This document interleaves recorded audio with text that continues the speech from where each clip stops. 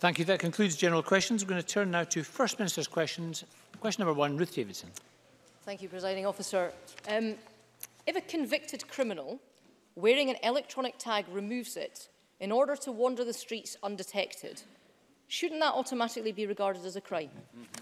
First Minister.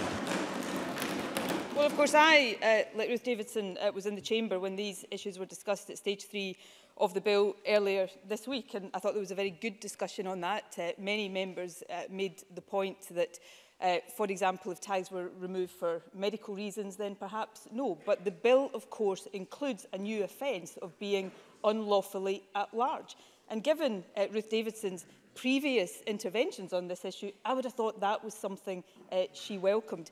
What we have seen this week through the bill, through what was approved by Parliament last night on the presumption against short sentences, is this government introducing reforms to the justice system that will make our country safer, because it's about smarter justice, and it's exactly the kind of reforms that her colleagues south of the border are pursuing themselves. So perhaps it's Ruth Davidson that is somewhat out of line here. Ruth Davidson. Well, let's just spell out what exactly happens under this government's new Management of Offenders Act, the one about which she talks. The SNP says it wants to start emptying the jails and let lots of people who would have been in prison out on the street wearing tags instead. That is what you said. Now, in my view, taking that tag off is therefore equivalent of scaling the walls and making a run for it, because but for that tag, you would be in a cell. And yet, under the SNP, all that will happen under this new system is you get sent a letter asking if you wouldn't mind turning yourself in, please. Cutting off your tag is not an automatic crime, and there is no extra penalty added to your sentence. Does the First Minister think this sounds like justice to most people? First Minister. Well, if it was correct, Ruth Davidson might have a point, but it is not correct. It is worth pointing out, firstly, that there is already, even before the Act was passed this week, consequences for people who tamper with electronic tags. If a person on home detention curfew tampers with a tag, that is immediately reported back to prison, and the person will be recalled back to custody. The steps that we took in this bill to bolster the law specifically create a new offence of remaining unlawfully at large for those who don't return to custody once recalled. And that approach gives the police more powers to apprehend prisoners who are considered to be unlawfully at large, including where they have tampered with their electronic tag. So precisely the changes to the law that people have been asking for, the problems that indeed, as I hear the Justice Secretary say, that Ruth Davidson called for, the proposals that came from the Tories this week did not have robust provisions around them. So, for example, somebody who damaged a tag in the course of employment or carrying out sporting activities would have been committing an offence with no appropriate defence in law. So what we've done is put in place robust and appropriate provisions. That's why they have been widely welcomed. And I would say, lastly, the whole premise of Ruth Davidson's questions around justice and law and order seem to be based on this view that somehow in Scotland we have a soft-on crime approach. Nothing could be further from the truth. I would ask Ruth Davidson to reflect on the fact that right now Scotland has the highest prison population in Western Europe. It's not the problem that we don't send enough people to prison. The problem is we're not smart enough in terms of the justice interventions. And the proposals we've taken forward this week, as I said a moment ago, are proposals that her colleagues in Westminster are looking at and emulating. So perhaps Ruth Davidson should reflect on the fact that it is her that is out of line on these matters. Ruth Davidson.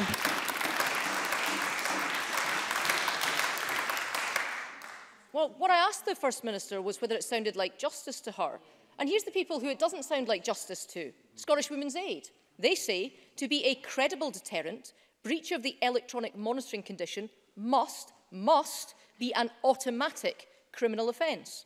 Victim Support Scotland. They say breaches of a tag must be punished to maintain the trust of victims in the community, because, they add, communities have no faith in community sentencing because it takes too long for someone to be found to be in breach of their order. The SNP could have fixed this by making the breach of a tag a specific offence that was punishable by a sentence. Was it just because it was a Tory suggestion that the First Minister refused to do it? First Minister. No, it was because it was not the right approach. That's why we didn't follow that. That's why instead we put into the law a workable provision that will make a difference and actually deal with the problem that people have identified. So if somebody tampers with an electronic tag, if they are unlawfully at large because of that, then we have created a specific new offence to deal with that. Ruth Davidson's proposals, the ones that her colleagues brought forward, would have meant that if somebody accidentally hampered their tag, that would have been an offence and there would have been no defence in law. So we've put in place a workable provision that makes sense. And perhaps it's the fact it makes sense that left the Tories unable to support it this week in Parliament. Ruth Davidson. Well, our proposal made sense for Scottish Women's Aid. They made sense for Victim Support Scotland. But let's talk about this unlawfully at large issue that the First Minister has been waving around here as a defence. Presiding Officer, it is 2 years since father of 3 Craig McClelland was stabbed to death by James Wright, a criminal who was unlawfully at large for 6 months after tampering with his electronic tag. This week, Mr McClelland's father Michael said this: why was James Wright out on a tag? How did he get it off and why wasn't he lifted? Where was the system when my son was murdered and why won't they answer these questions? First Minister, what are you going to tell Mr McClelland about why cutting off a tag isn't a crime? First Minister. Well, can I firstly, again, as I have done previously, put on record my condolences to the McClelland family for everything they have gone through. And what I would say to Craig's father is this. At the time that happened, that dreadful tragedy and crime took place, the specific offence that we've put into law this week, the offence of being unlawfully at large, was not on the statute book. That case is one of the reasons why we considered this and decided to legislate this week to put that specific crime on the statute book. So I would say to families such as Craig McClelland's families and others who have suffered in these circumstances, this is a response specifically to that. The Justice Secretary has also taken other action to respond to what happened in that case, and of course issues and decisions about wider considerations of that case fall to the independent law officers to take. But it is precisely because of that that the change in the law was made this week, a change in the law that my party and my government voted for, a change in the law that Ruth Davidson's party voted against. Question number 2, Richard Leonard. To ask the First Minister how many government debates there have been on education policy in the parliamentary year which ends today. First Minister. Well, I don't have the number of government debates, but I do know earlier this week, John Swinney, the Education Secretary, made a statement on education reform. I remember, was it last week or the week before, he made a statement on attainment and assessment in primary schools. The Education Secretary and I spend, as you would expect, a considerable amount of our time making sure that we continue the progress of raising attainment in our schools and closing the attainment gap, making more progress than I believe was made under previous Labour administrations. Richard Leonard. Yes, we know that the Cabinet Secretary is happy to read out statements but not take interventions, not take part in a debate and not have a vote. Because the answer, Presiding Officer, to the question I asked is none. Not one. In the last parliamentary year, there have been no government debates on that top priority of education. In fact, there hasn't been one since as far back as the 2nd of November 2017. Or we've had ministerial statements, like this week's mercy killing of the education bill, but no debate. What is it that the government's so afraid of debating? Is it the teacher recruitment crisis? Is it the narrowing of the curriculum? Is it the explosion of multi-level teaching? Is it the growing crisis in additional support needs?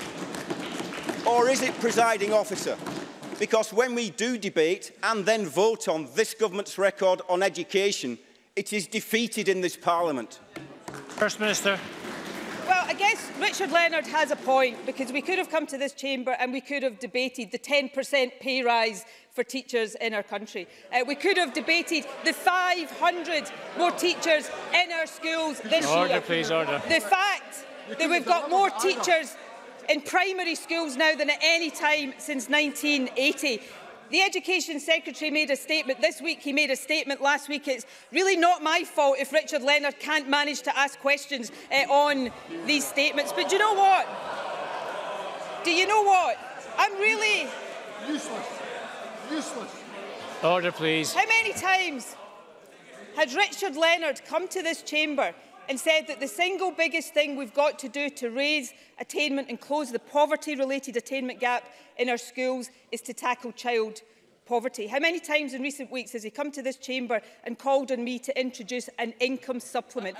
And today, the day after, we introduce a £10 a week income supplement for the poorest families in our country to tackle child poverty and help us raise attainment. Richard Leonard has got nothing to say about it, which suggests that he's not particularly interested in children, he's only interested in the politics. Richard Leonard.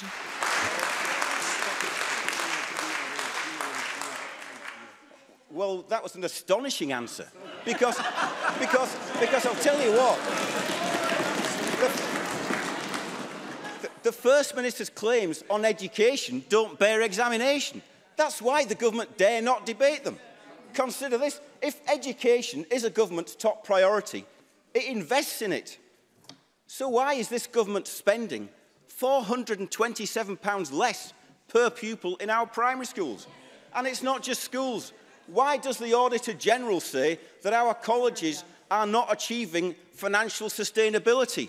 And if education really is your top priority, then why does research that we are publishing today show that since it came to office, the government is spending over £1,000 less per student on teaching in our universities? Isn't this the record on education that the government is so unwilling and unable to debate? It's a record of cuts. Cuts to our schools, cuts to colleges, and cuts to Scotland's universities. First Minister. Unfortunately for Richard Leonard, the facts tell a very different story. There have been real terms increases in education by local councils in each of the last 2 years. There have been increases in the number of teachers in our schools in each of the last 3 years. We see the Pupil Equity Fund putting more money into the hands of head teachers in our schools, which is probably why we've got rising exam passes in our schools. We've got a record number of young people going into positive destinations. We've got a record number of young people from the poorest parts of our country going into higher education, including university. That's the record of this government in education, and we'll go on with the job of continuing to make that progress. And that is progress, Presiding Officer, that we are proud of.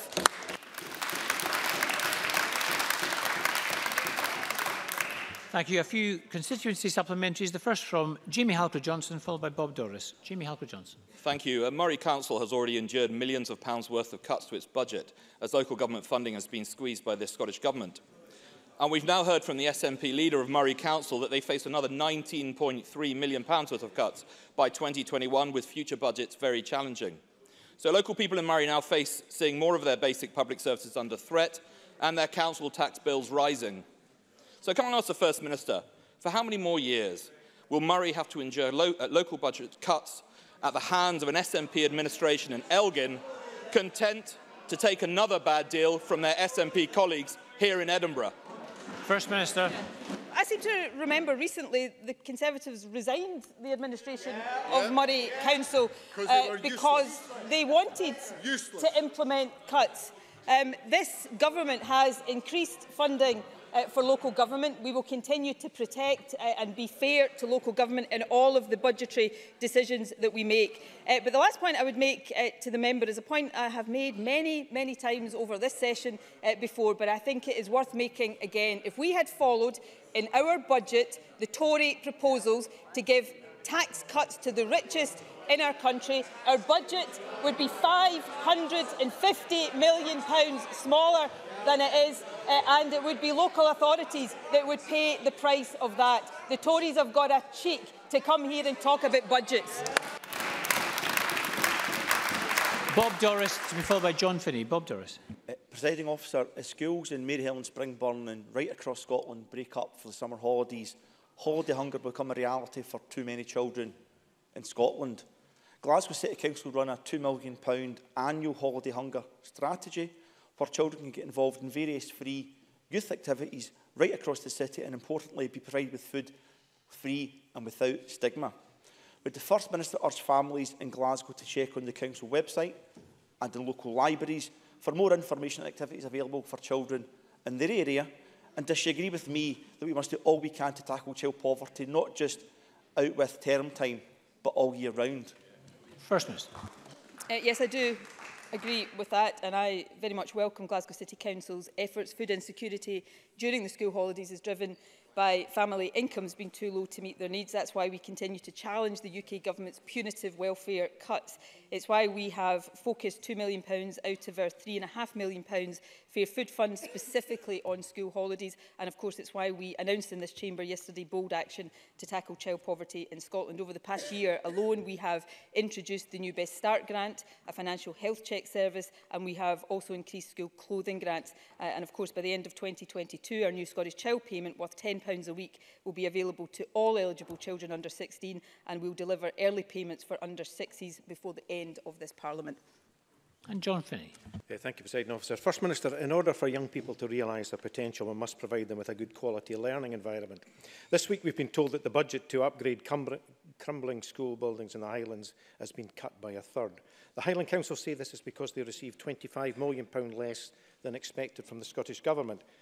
First Minister, this is clearly a matter of huge concern to parents, teachers and pupils, not least those associated with the substandard St Clement's School for those with additional needs, which wasn't even on the list for replacement. Can the First Minister tell me why this has happened? And will the First Minister please ask the Education Secretary to meet with me so that we can seek resolution to this concerning matter? First Minister.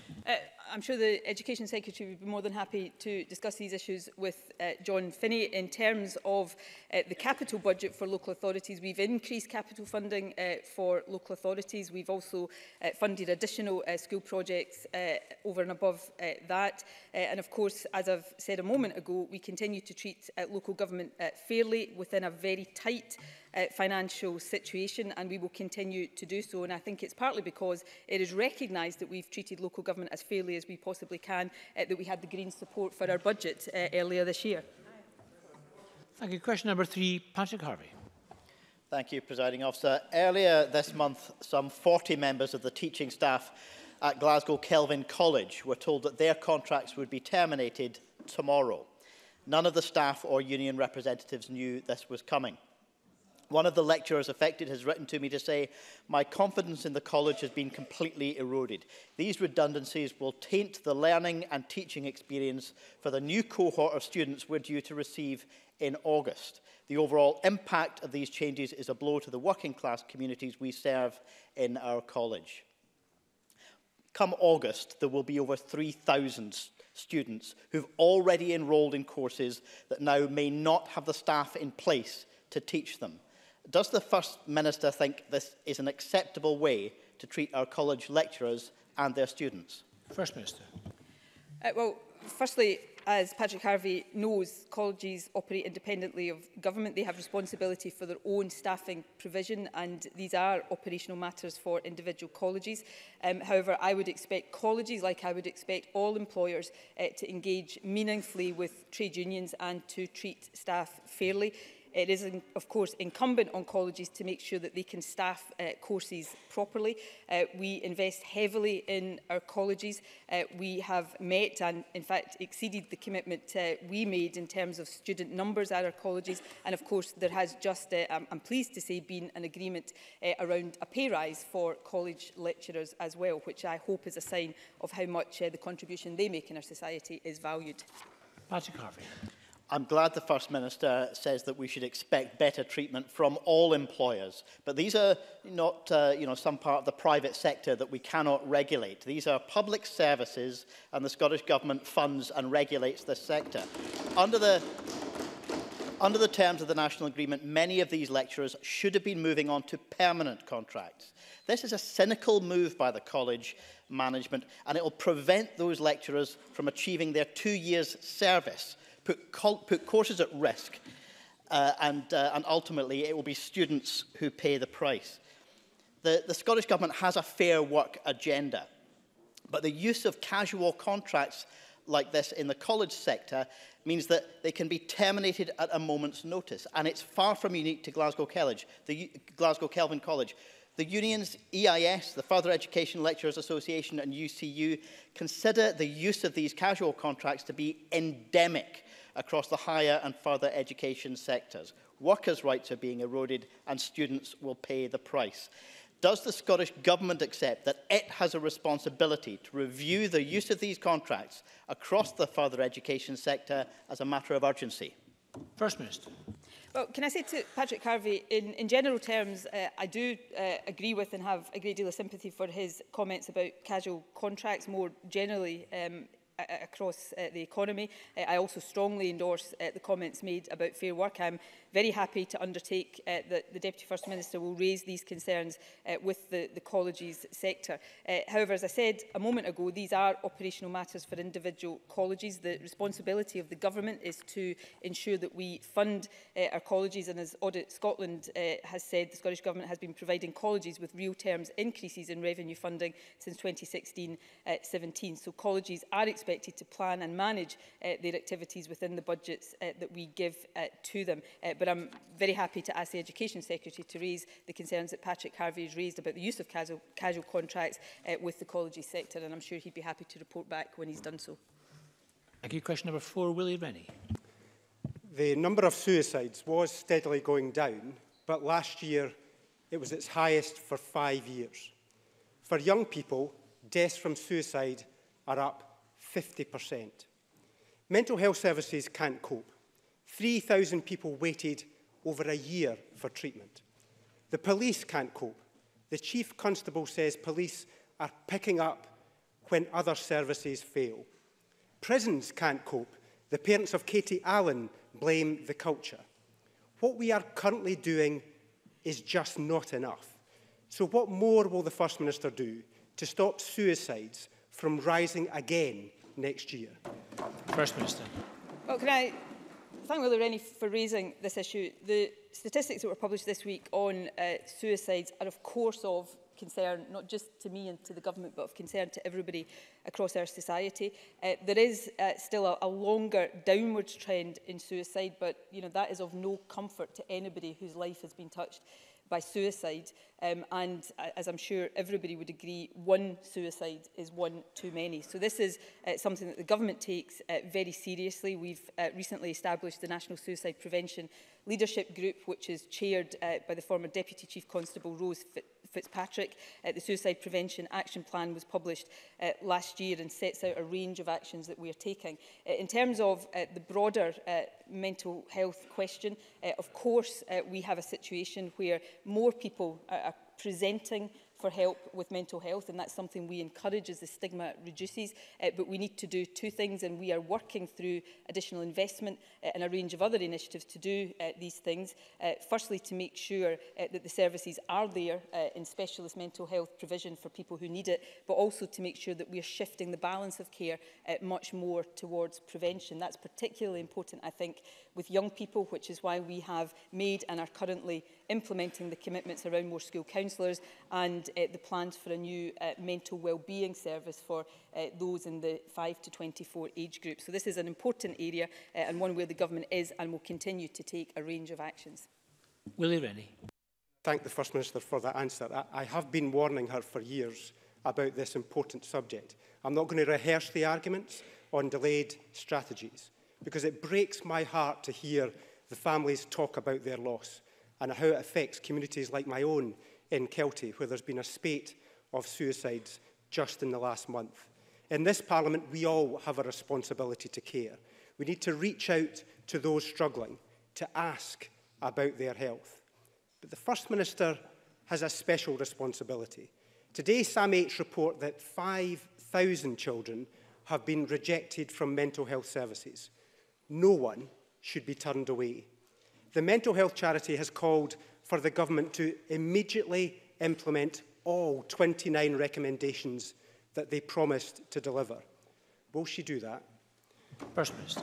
Well, firstly, can I agree with Willie Rennie's point about all of us having a responsibility, but as First Minister I have a particular responsibility, and let me say in all sincerity to Willie Rennie, nobody feels that responsibility more than I do, and it's one I take very seriously indeed. I've set out the actions we are taking around suicide and mental health. In particular, the question has been raised about the SAMH report today about rejected referrals. Of course, we will take forward the recommendations that are made in that report. We, of course, had a review, the audit of rejected referrals, which reported some months ago. One of the outcomes of that, of course, was the establishment of the Children and Young People's Task Force. I understand the task force itself will publish a set of recommendations next week, and we look forward to receiving that. And amongst other things, these recommendations will help inform the development of the community mental health wellbeing service that I spoke about in my earlier answer. So we work closely with organisations like SAMH. We always take seriously what they say, and we always take seriously the recommendations they make, and that will be the case for the report that they have published today. Thank you. We've got some further supplementaries. The first from Graham Simpson, to be followed by Sandra White. Graham Simpson. Thank you. The annual government statistics on homelessness came out this week, and they make for pretty grim reading. Homelessness has gone up across almost every indicator in the last year. There's been a 3% rise in homeless applications. The number of homeless children has risen for the 5th year in a row. Every 17.5 minutes, a household was made homeless in Scotland.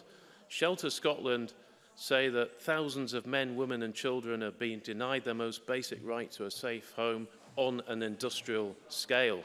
So my question for the First Minister is, how much longer is she prepared to tolerate this? First Minister. Well, any rise in homelessness is unacceptable, and again, I am very concerned by the statistics that are published this week. Again, the long-term trend in homelessness applications is down, but the recent increase is one, of course, that we take seriously. The figures that were published this week, of course, largely predate the publication of our Ending Homelessness Action Plan. That was published in November, and these statistics cover the year 2018 to 19. So the range of actions that we have set out there are about making sure that we tackle homelessness and rough sleeping, backed, of course, by the £50 million of investment. But can I just say to the member, everybody who knows anything about this knows why homelessness applications are increasing. The member may not want to take my word for it, so I'm going to quote the UN Special Rapporteur on poverty. And the Tories might do well to listen to this, because what he said is this, and it was in his statement specifically on Wales, but it has wider applicability. There is wide consensus among stakeholders that benefit changes are one of the structural causes behind the increase in poverty, rough sleeping and homelessness. We've also seen local authorities say that in their view it's welfare cuts that, and again I'm quoting here from the Crisis Homelessness Monitor report, it is welfare cuts that has exacerbated homelessness, and almost all also acknowledge that the impacts had been mitigated by the Scottish Government. So we will do everything within our power to tackle homelessness, but can I say to the member and to every Tory in this chamber, rather than coming here and asking the Scottish Government to take more action to mitigate the actions of its own government at Westminster, it would fit it better if it made a case to its Tory government in Westminster to stop these cuts altogether. Sandra White, to be followed by Maurice Corrie. Yeah. Thank you very much, Presiding Officer. First Minister, today money starts arriving in claimants' bank accounts in Glasgow, principally women who work for Labour-controlled run Glasgow City Council, which discriminated against them by paying them less because of their gender. Will the First Minister join with me and welcome this huge step towards righting this historic wrong, and will she extend her thanks to those who have fought hard for this very fair deal? First Minister. Well, I am absolutely delighted that as of today, women in Glasgow, including many of my own constituents, will start to get the money that they were denied for years and years and years. This is a historic wrong. It is a historic wrong that past administrations of Glasgow City Council failed to put right. And I am extremely proud that this SNP administration in Glasgow has righted that wrong, and as of today is delivering justice to the women who have been denied it for so long. And let me put on record my pride, particularly in Susan Aitken, who from the minute she was elected leader of Glasgow City Council has made this a priority. And I think the women take principal credit for the campaigns that they have waged, but I think Susan Aitken, as leader of Glasgow City Council, deserves a lot of credit for this as well. Maurice Corrie, to be followed by Elaine Smith. Maurice Corrie. Presiding officer, this week has been Armed Forces Week, and in Parliament this week we've seen Glasgow's Helping Heroes here, one of many organisations that do so much to help our armed forces personnel and veterans. Will the First Minister join me and many others in appreciating the work which our armed forces personnel do for our country, and also the work of many organisations that do so much to support those who protect us and our veterans as well? First Minister. Yes, I absolutely am happy to join with the member in saying a heartfelt thank you to all of our armed forces, to those who work so hard and often sacrifice so much to keep the rest of us safe. I would also put on record again, as I have many times before, my thanks to our veterans. We owe a great debt of gratitude and also great responsibility to our veterans. As the member says, there are many organisations that do great work to support our veterans. Let me just name one in particular, a company, Scotland's bravest manufacturing company, that I visited just a couple of weeks ago, that employs veterans to make signs. They, like many other organisations like them, are doing fantastic work, and we should support them as they do so. Elaine Smith, to be followed by Keith Brown. Elaine Smith. Thank you, Presiding Officer. I supported Nicola Sturgeon's decision as Health Secretary in 2007 to stop the downgrading of Monkland's A&E. But now today, her Health Secretary has taken a decision to close the whole hospital on its current site. The people of Airdrie and Coatbridge need our hospital in the heart of our community. So will the First Minister order a rethink of this shocking decision taken just as we are going into recess? First Minister. Well, I'm not sure if the member listened to what the Health Secretary said just before First Minister's questions started. Can I say the member did support my decision to save Monkland's Accident and Emergency from closure. I have to say also, though, if it had been down to her party, there would be no A&E in Monkland's, and who knows, there might have been no Monkland Hospital by now. The member is just wrong in what she is saying.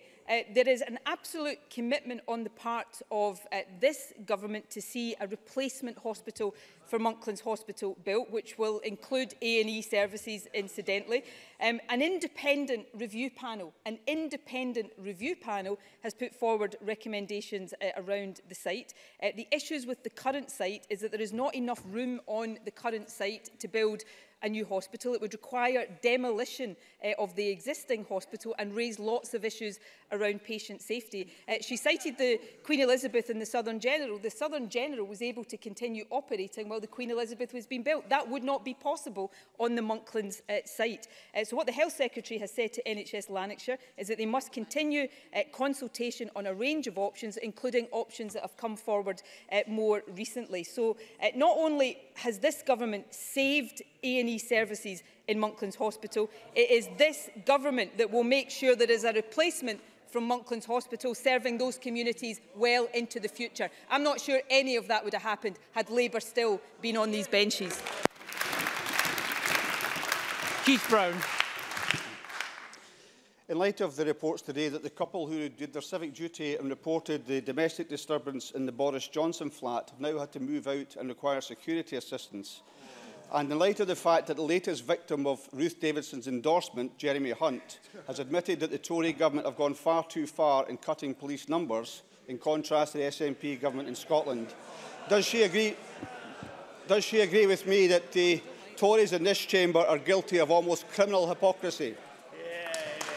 First Minister, I don't think... First Minister, I appreciate the question. I don't think that any of that's a matter for the First Minister's responsibilities. We'll move on to question. We can tell it's the last day of term. We'll move on to a real question from Stuart McMillan. Stuart McMillan, question number 5. Thank you, Presiding Officer. To ask the First Minister, in light of the Heriot-Watt University report, Hard Edges Scotland, what the Scottish Government is doing to improve the general well-being of adults. First Minister. We welcome the publication of the Hard Edges Scotland study, which is an important contribution to understanding how we can better support those with complex needs facing severe and multiple disadvantage. The study adds further support for the Scottish Government's preventative approach, which aims to ensure services reach people earlier to better address mental ill health, substance use, homelessness or issues in life after prison.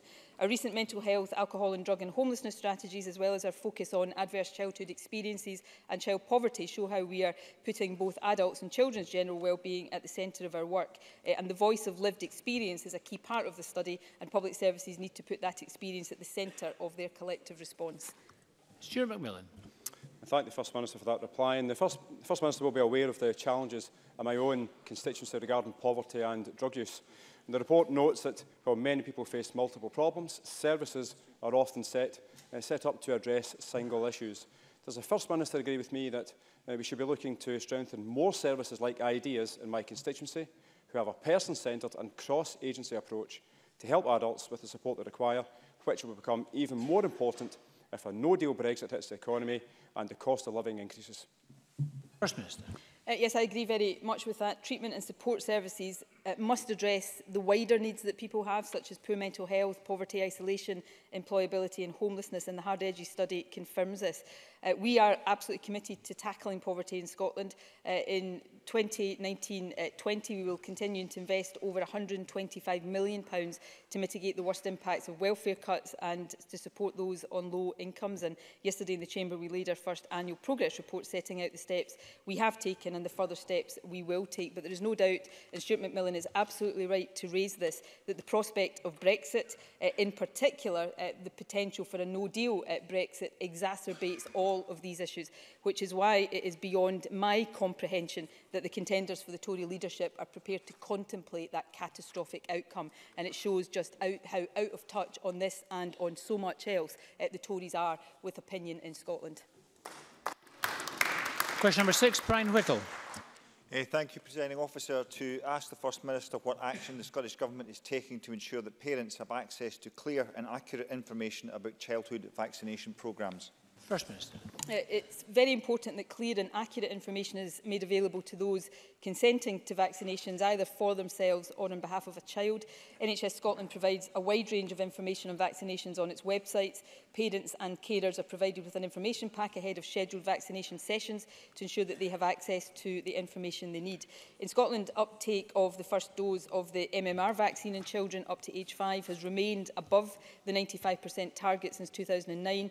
However, we are not complacent and will continue to make every effort to promote and encourage childhood vaccinations. Brian Whittle. Can I thank the First Minister for that answer? Research suggests that levels of vaccination tend to be lower among people from less affluent or rural areas. NHS Scotland's Vaccination Transformation Programme identifies a number of possible interventions to address this, including providing greater access to vaccinations in a non-clinical setting. Can the First Minister confirm whether the Scottish Government supports this and how it will support that implementation? First Minister. Yes, we do support making sure that access is as easy as possible, particularly for those in deprived communities. In fact, our whole health service strategy is about making sure that there is good access to health services for those living in our poorer communities and those living in rural communities as well. That is certainly the case in terms of vaccinations. I think it is important to stress, as I did a moment ago, that childhood immunisation rates across Scotland remain very high. We want it to stay that way, so we will continue to look at the information we give and the practical arrangements we can put in place to ensure that those rates remain as high as they are and indeed get higher in the future. And question number 7, James Kelly. Thank you, Presiding Officer. To ask the First Minister for what reason the 2018-19 Scottish budget was underspent by £449 million. First Minister. The Finance Secretary provided a full statement and a detailed briefing paper to members on the 20th of June explaining the 2018-19 provisional outturn position. Under the current devolution settlement, of course, the Scottish Parliament is not permitted to overspend its budget, and I don't think it takes too much consideration to understand why we need to plan carefully to make sure that we don't do that. The underspend, which is part of careful management, represents a tiny fraction of our overall budget, and it is carried forward in full through the Scottish Reserve, with most of it supporting the 2019-20 Scottish Budget. The position also enables us to increase our reserves to ensure we can respond to future challenges like Brexit, for example, and of course every single penny of any underspend is used to support public services in Scotland. And I have to point out that that is in stark contrast to the Labour-led Scottish Executive, which between 1999 and 2007 returned a total of £1.5 billion to the UK Treasury because they couldn't work out how to spend it. James Kelly.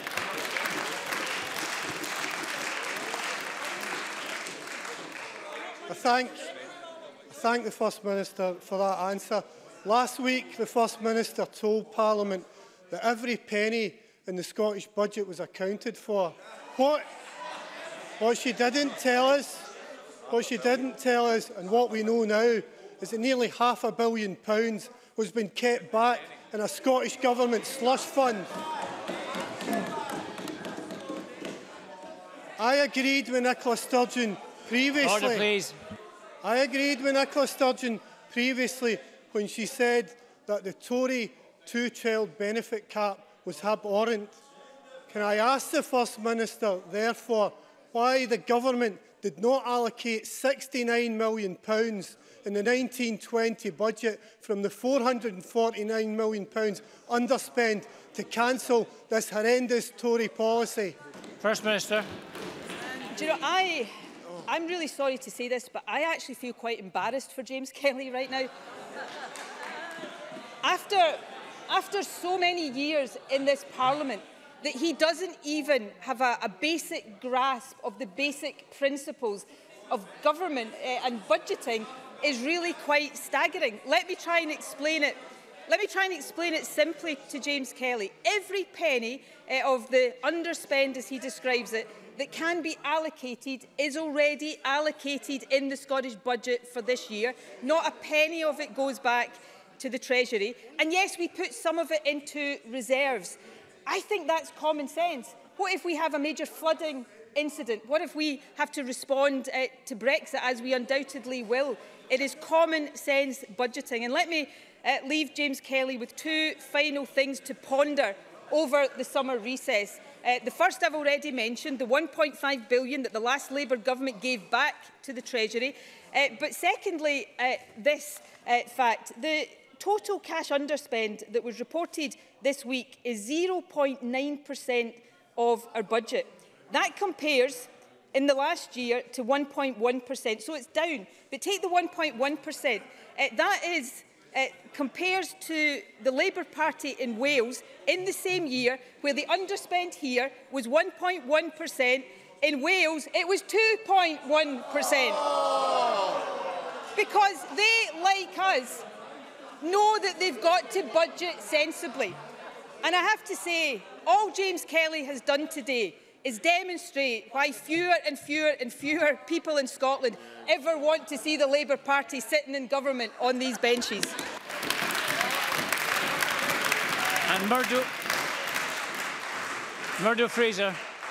Thank you, Presiding Officer. Thank you, Presiding Officer. So as well as a £449 million underspend, the Scottish Government has got a looming £1 billion black hole in its budget, according to the Scottish Fiscal Commission. Now, yesterday, the Fraser of Allender Institute told us that the Scottish Government's £500 million tax raid on hard-working Scottish families will not deliver one extra penny for the Scottish public services because all of that money disappears into the black hole. The Finance Secretary doesn't have a clue what to do about this problem. Does the First Minister? First Minister. Well, do you know, Presiding Officer, I know we're about to break for the summer recess, but I have to say, when I get James Kelly followed by Murdo Fraser, it feels more like Christmas than summer to me. So, what a tremendous way to end the session. There is no black hole in the Scottish budget, as anybody who understands the figures and what the Scottish Fiscal Commission actually says would know. But let me tell you what would put a black hole in the Scottish budget. Tory tax cuts for the richest in our society, costing £550 million. That's what would put a black hole in the Scottish budget, which is why, presiding officer, fewer and fewer people in Scotland want to see the Tories on these benches in government as well.